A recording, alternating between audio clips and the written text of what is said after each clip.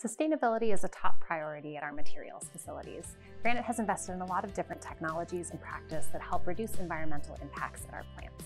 By its very nature, construction requires the use of natural materials.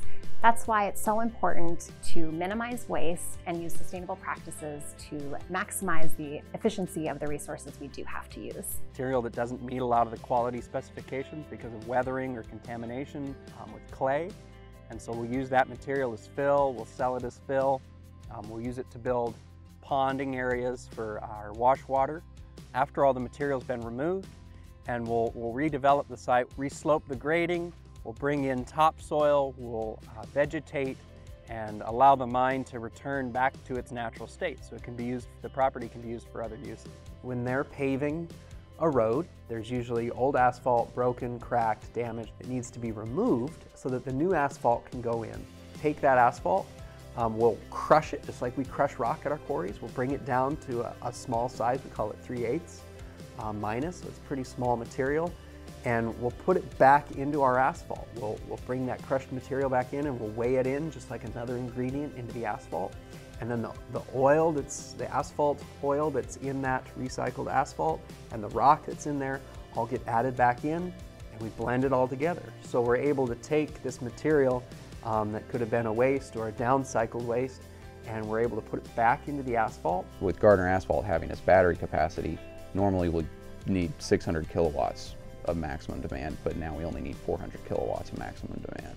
And statewide, if more energy users start bringing batteries online, then it reduces the amount of power that the power plants have to output.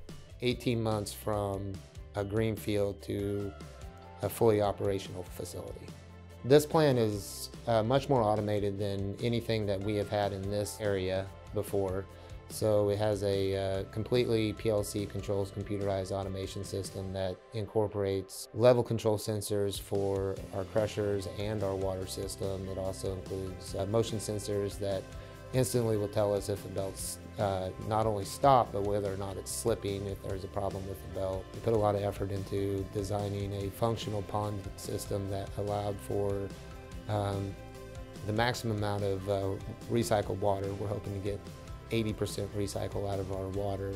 So one of the biggest benefits about having an automated plant, first and foremost, it's safety. Being able to have your interlocks to ensure that the environment for your team is safe, minimize spills, put sensors in place to automatically stop the plant as needed is a big deal. But also it gives you the ability to optimize your production in addition to your quality. By having the automation package, it really lets us ensure that our plant's fully utilized. We have a 1 megawatt solar field here on site. It generates about a third of our power usage.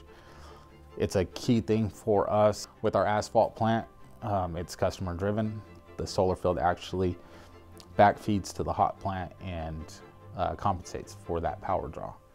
As these issues grow more and more important, Granite aims to lead the industry by being transparent about our impacts, seeking ways to innovate, and continuously improve.